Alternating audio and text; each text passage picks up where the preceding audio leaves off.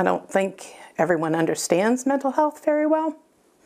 It looks very different. Amy Robinson is a former nurse, assistant principal, and mom of 7. She left her job to care for her 13-year-old adopted son full-time. He has several mental health diagnoses. I think there'll be more once we get him settled. He was just airlifted to a long-term treatment facility in Virginia after a 47-day stay in an ER because there's a 6 to 9 month wait for him to get into a facility here at home. It's been hard when he's been home too. I mean, there's been a lot of trauma. We live in a home with cameras in every room. We have locks and alarms on doors.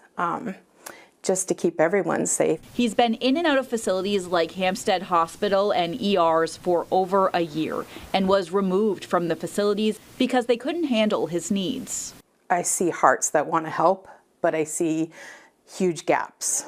She tells us there needs to be better infrastructure in these facilities, like surveillance video that records, and there needs to be more resources available when the child comes back home, and says often when a child needs this kind of care, they can't wait months to get the treatment they desperately need. These kids not being where they need to be, being out in the community, aren't safe. She says she fears for her child and others like him, concerned what could happen if they don't receive the care they need while still young, and change is still a possibility.